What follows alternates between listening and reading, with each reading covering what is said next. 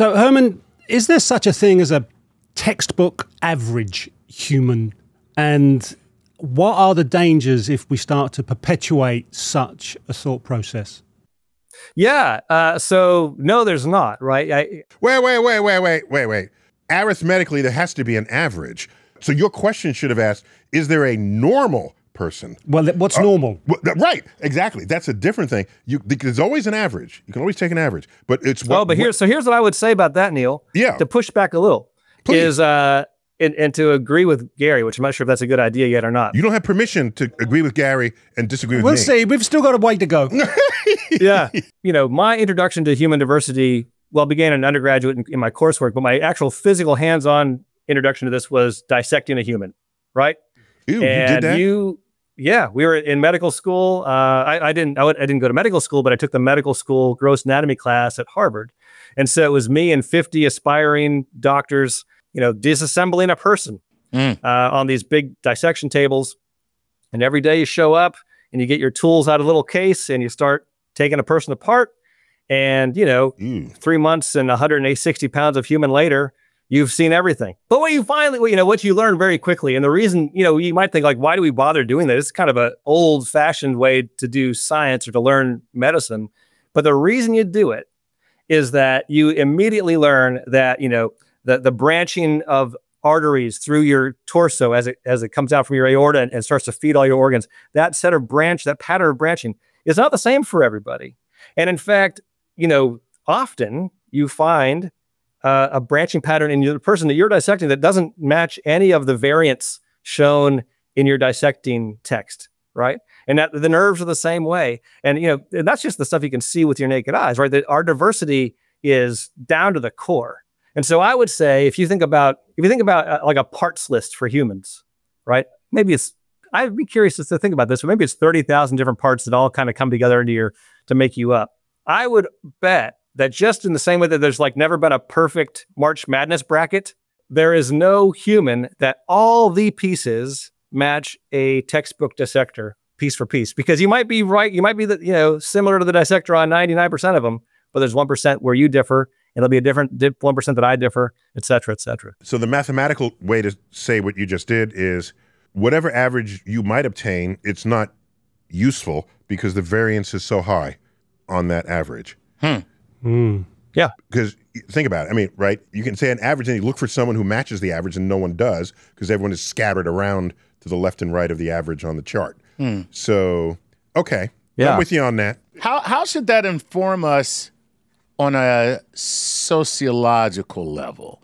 Yeah. So, you know, once you start to appreciate how diversity, what it looks like, that it's sort of multidimensional, is not just, you know, for example, skin color in this country is historically used to divide us right into different categories. And if you're black or you're white, you're thought about you're in this category or that category.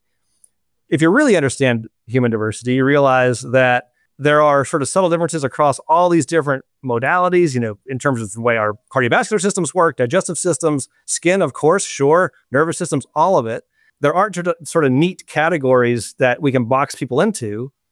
And I think it forces us to to see diversity the way that it is, which is, again, the sort of individualized expression of these common forces, right? So it's an expression of our humanness, right? Rather than, oh, you're in this box and I'm in this box, and we can kind of caricature it and pretend that we know something about you just because we put you in this particular box. That's not actually how the body works or how diversity works. So to that point, I read a pretty cool paper out of, I forget which part of Harvard, but was the basis for the predicate, there's no such thing as race.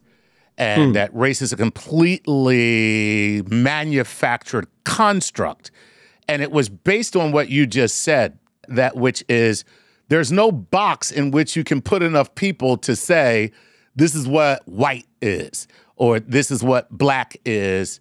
But the thing that I didn't really understand was how the scientists from Korea had more in common with one of the scientists from the Netherlands than one of the other scientists from the Netherlands on a biological level. Like that was in the paper too? That was part of it, yeah. Oh, okay. Yeah.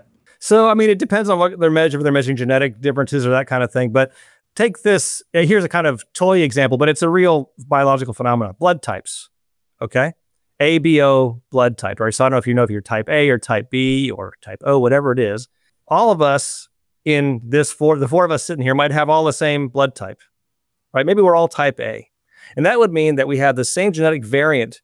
And in that way, in that particular locus, that gene, we're all more similar to each other than other people who have type B blood.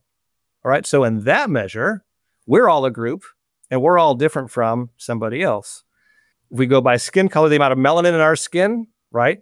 Well, there's differences in that, right? Who has more melanin, who doesn't have as much melanin. And that might break us down differently. So there's an unlimited number of boxes that you could... Exactly. And not only that, but there aren't even hard edges on the boxes, because if you look at something like skin color, in this country, we often put people into sort of black or white, but of course, skin color is everything in between too, right? So especially if you look globally, there's no, you get everything from pretty dark because you have a lot of melanin in your skin to very light because you have very little, and there's everything in between. So there's no hard edge where you say, okay, now I've stopped this category and I'm into that category. And of course, President Obama could have legitimately been declared as a white president because he's exactly half white. But by his European mother. Right. Right? Yeah. But instead, we call him a black president. Because of the social because norms he's in America. exactly half black. Right. Right? Yes. So in one of my books, I forgot which, imagine him running for president in an African country. As the white guy. As the white guy. That's hilarious. Oh, no. Yes. That is so funny. Yeah. I mean, historically, it's even crazier. Like there were people who, groups who now we consider as sort of obviously white in the U.S., people from, Ireland, people from Italy, who in the late 1800s would have been considered black. Yeah. Yes. They weren't white until the powers that be, because it's a socially constructed power move to make these groups, until the powers that be decided that they were in the white group, that they became white. Until they felt outnumbered. Yeah. They're like, we need some help. How'd you guys like to be white? So, Hermann, if we look at the latitudes here on Earth, how have humans adapted in terms of their biology to survive at these different latitudes? Yeah, so that brings up an important point to start with, which is that a lot of the variation that we see in head shape, size, all the different physical characteristics we see, this is all the rage in the late 1800s was how long versus how wide your phrenology. head was. Oh, yeah. If you were dolichocephalic or brachiocephalic or all these things. Yeah, I remember that. So almost all of those kind of variations are just noise and slosh and genetic mutation that's tolerated because there's no strong selection to get rid of it, right? So a lot of the variation that we see, the superficial variation, a lot of that is just sort of tolerated noise. Now, that said, there are cases where you have a strong enough selection pressure that's localized and strong enough and long-lasting for generations and generations that you get local adaptation to a particular circumstance or particular pressure. So latitude's a great one. So I have to clarify something here. Correct me if I'm wrong, Hermann. When you say adaptation, you mean those who don't have the variation die, so they don't propagate their genes. So no organism adapts. You're talking about the ensemble statistics of a generation where only some that happen to have the variation walk through the proscenium into this next world where they can survive better. Yeah, I just add to that you can, one way to sort of lose that game is to die. The other way to lose that game is to not have any kids. Right. Or not have as many as your neighbor. You don't send your DNA into the future. Right. Yeah. Gotcha. Gotcha. Okay, pick it up. Sorry. So latitude's a great example of a pressure that's stable over time. The Earth has been spinning on the same, the equator's been the equator for a long, long time. And it's been hot at the equator for a long, long time and colder towards the poles. And so that heat differential, for example, has shaped body shape, size, and proportions. We see populations near the equator that are, on average, tend to be taller, thinner. Populations near the poles tend to be a bit stockier and heavier. And that's because you want to get rid of heat if you're in a hot environment at the equator all the time. You want to hold on to your heat if you are towards the poles. So the physics of that, I think we have an explainer on it, where if you are rounder, you are better insulated against losing heat, because how are you going to lose heat? Through your skin. Through your skin. Basically. Yeah. So the more round you are. Yeah. And if you ever see a pigeon in the winter, they puff up. And they're very round. Or cats. That too. Cats do the same thing. Yeah. They make themselves round. When they're cold. And we do that too. We'll bring our arms in. But the fur and the feathers come up and they trap a layer of air. That helps too. Yeah. But also try to round themselves. Whereas in the summer, the cat is all esplajado on the pavement. Yes, that's so true. And it's so funny when you look at lions, they lay stretched. Yeah. But when your cat is cold, and they're very similar, they wrap up. Yeah. So okay. So I just want to make sure that the listener got the physics of what you just implied. Absolutely. There. Yeah. So there's a fun field story there, a piece of my research that kind of touched on this in a way I wasn't expecting. We do research in northern Kenya. There's a population there. They're called the Dasnich. They live with their goats and camels and cattle. It's a pastoralist group. They're like the Maasai. You might have heard of the Maasai. It's a similar kind of population. And we started work there in 2017, and we were talking to one of the NGOs, the charities that had set up shop in this little village called Illeret. There's this German charity. We're talking to the head of the charity, and because we wanted to get a sort of health and nutrition research project started, we thought we should talk to people who have been doing health and nutrition sort of outreach. And he said, "Oh, it's terrible. It's terrible here. Everybody, all the kids, 70% of the kids are malnourished here." And we thought, "Oh my gosh, that is terrible." And so we kind of thought about that and kept that in our minds. As we're kind of visiting that village and the surrounding villages, it doesn't square, though, with what we're seeing, because these kids don't look malnourished. These kids are running around, happy, laughing.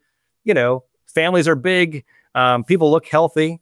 And so we thought, if they say that they're malnourished, then that's important to know. But that seems, counterintuitive based on just interacting with this population.